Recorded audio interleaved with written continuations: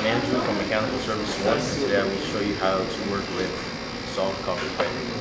In HVAC, there's several different types of pipe that you might want to use or need to use, like PVC, PVE, PEX, or wrought iron, or in this case, copper.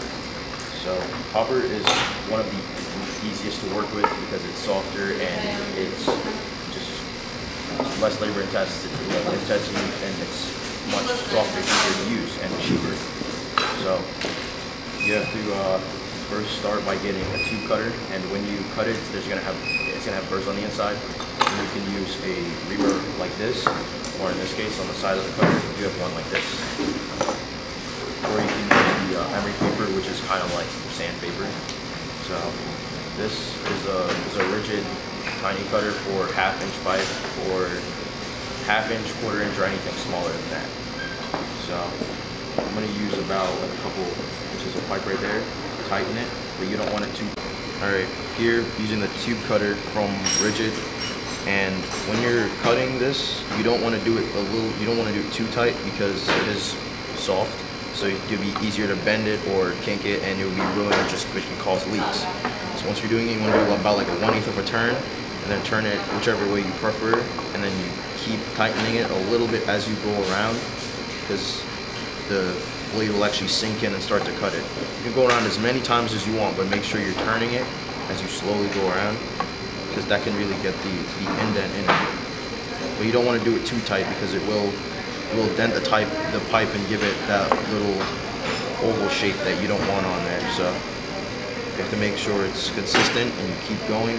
Make sure, see, when I usually check back and look at it, not doing it too fast. Right now this is already kind of tight, so I can just keep going until I feel like it's loosening up. Once it feels loose, tight it again, 1/8 of a turn, not too hard, because if you do too hard, you can bend the pipe, and you don't want that. Tighter, going.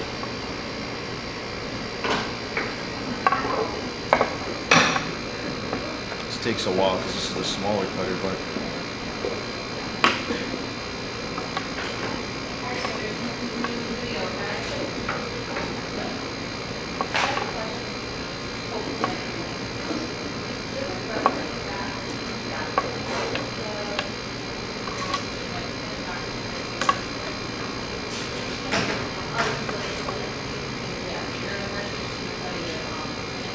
and you can kind of see when it's almost falling off, and then just like that, it's gone. Alright, so we're going to be measuring the pipe, and we want a 4-inch measure, and this can really be, you know, if it's your customer that wants a certain amount of pipe, or if it's whatever you need, and you buy them from the line sets, and you need a certain amount of pipe, you have to cut it off to get the right piece. So, cut it, mark 4 inches on it, and make sure it's right. You get the cutter, put it on there, try to adjust it to 4 inches, or, you know, the right spot to the best of your ability. And you want to tighten it, but not too hard. If you see it sinking into the pipe, you've gone too far. So for this one, since it's the bigger cutter, you want to actually hold it when you put it on there, just to make sure it doesn't fall through. So once it's on there, you want to kind of hold the whole thing so it doesn't slip through. Tighten it a little bit more, and then just go around. Slowly hold it. Tighten it 1/8, go around, 1/8, go around, just like that. Not too hard though, because you might dent it or kink it or make an oval shape type thing. You don't want that on your pipe, so go around. But I usually twist it until it feels smoother, and then twist it again one more time for it to fall off, and it's off, just like that.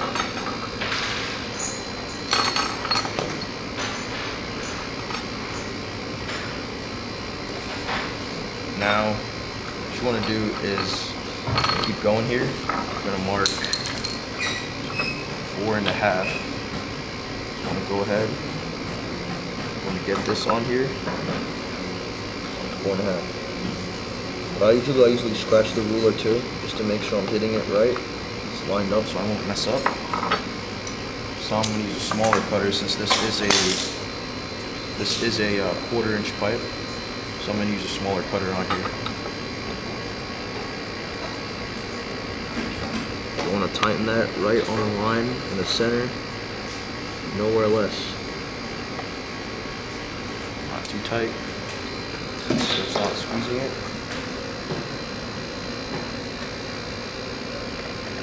Do that first, go around.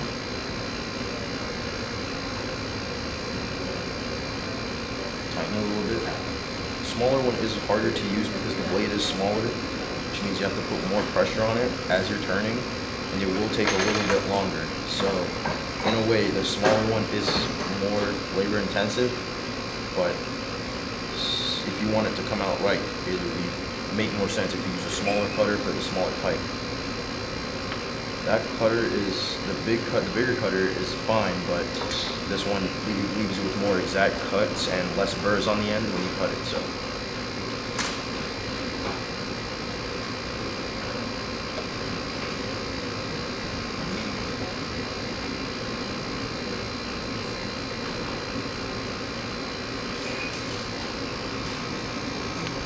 As you can see, there's like little indents on it. That's exactly what it should look like. The pipe is kind of shaving away at the middle. And you'll know when you're almost done because it gets a little bit looser on the blade. It's 4.5 inch. Now, next we're going to do 8 inches. And this, I want to straighten out the pipe a little bit. It's easier to work with. 8 inches. It's very important that when you mark this, you have to get it exactly on. If you need 8 inches, that's exactly what you get.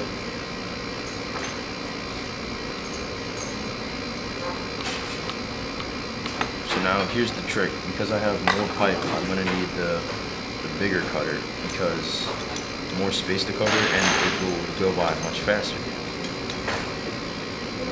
So I said before, if you use the smaller one, you avoid getting burrs, and you can easily get rid of burrs using this tool right here. Gets rid of burrs, and deburr or reamers can come in different shapes and sizes. Really, it can be like this, or it can be like a sharp one like this. And some cutters have a 2-in-1 where it's a deburr and a reamer, but you just need to find the right one. This, make sure it's tight on there, and go around. You have to have a steady grip on the pipe, or else it's just going to roll and then bend it, and you don't want it to do that.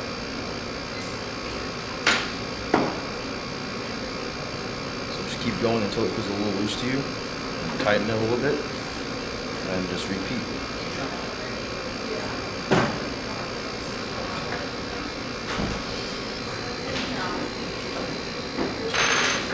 Careful for the bigger cutters that the sides of this by the rolls could possibly dent it, like not dent it but bend it in a way,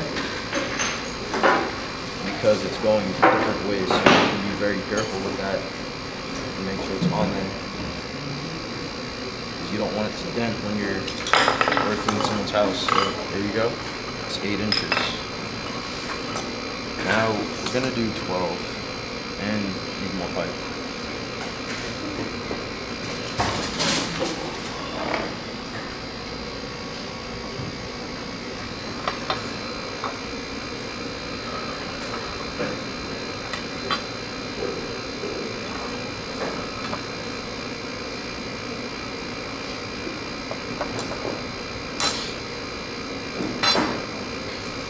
Measure it right, make sure it's like that. See, usually the pipe shouldn't be this bent, and if it is, it probably can't be worked with, which means the pipe is kinked, or you can't use it. You can't use because if a pipe has too much pressure going on it, or it's dented, it can't be used in someone's gas line, or else it will break, or you have refrigerant leaks or even oil leaks. And if you have a refrigerant leak that's not good and you have it all over the place, then you have to get the pipe replaced. So to make sure you did it right the first time, make sure there are no leaks, because nobody likes the leaks. Okay, go around. Do as you're going around. Tighten it a little bit. When I do this, I look at it, I check, take a quick look, check, just keep going.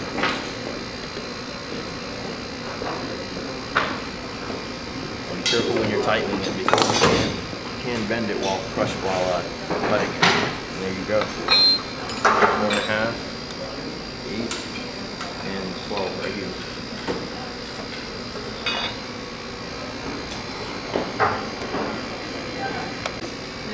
After you cut your pipe, what you want to do is you can deburr it or ream it. Reaming is when you clean out the burr from the inside, so it's smoother when you put the pipe in place.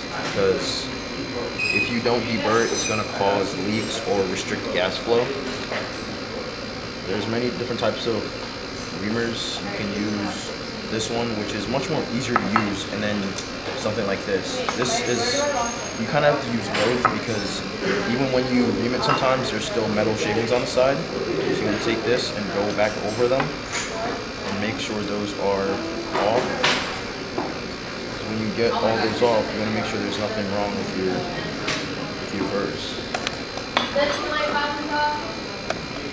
For copper tubing, there are many types of fittings, so same thing with wrought iron. Depends on the size of the pipe. You want to use the same amount because when you swage it, it's the same size of the pipe.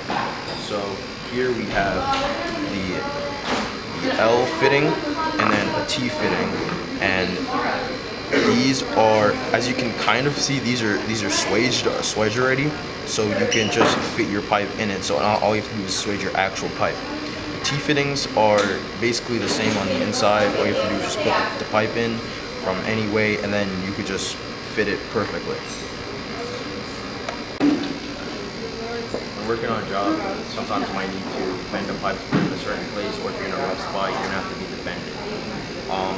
Tube benders can come in a lot of ways, like this, or some tube benders take like an arc shape and you have to actually clamp it yourself, but this is what I like to call a simple tube bender because it's easy. You just put the tube in, and then since copper is soft tube, you kind of just take this and stretch it really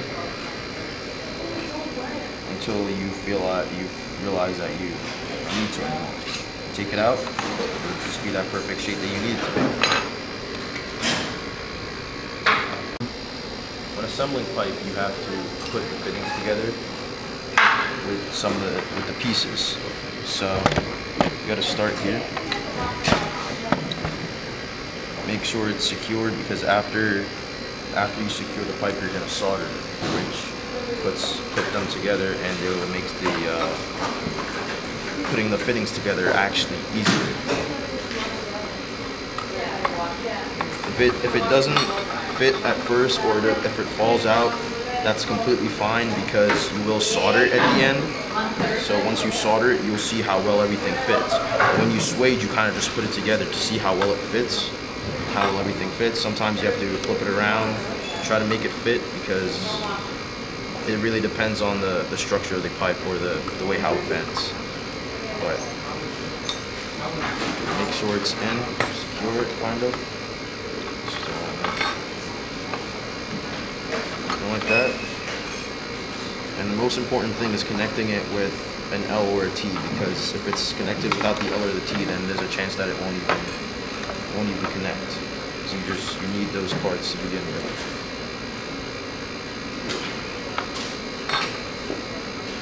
Put those together.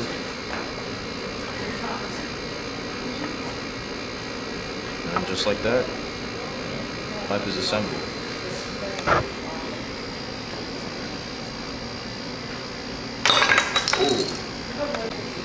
So when you're finished cutting a pipe, you're going to want to smoothen it out or get rid of the burrs, and you can use a deburrer, one of these, or a reaming tool, this, or you can use emery cloth. So it has the same consistency of sandpaper, and what you want to do is you want to like kind of fold it in a way at the end of the tail right there, and then get it in there, and then do that. Because what you're doing is you're getting rid of all the excess and the burrs and making sure that it's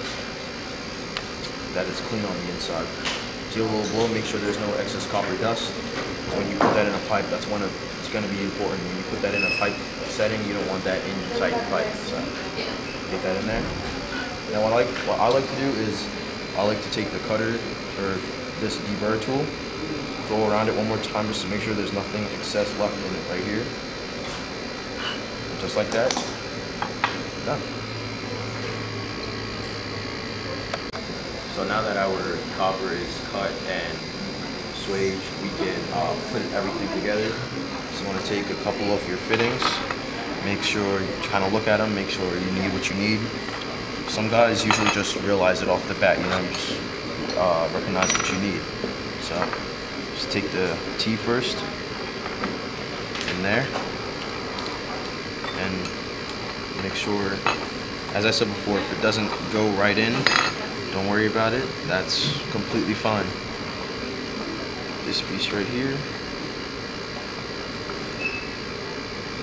and this one. Get this here, and then this pipe might have been a little too long. Get in like that. Still a little long, but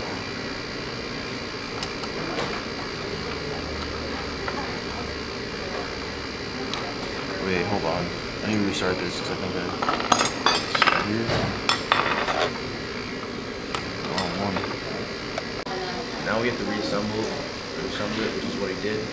I put the L fitting right here, and then the T one, it's swaged and cut. Put it right here. I had to bend the pipe with the T bender here, and I put a pipe together.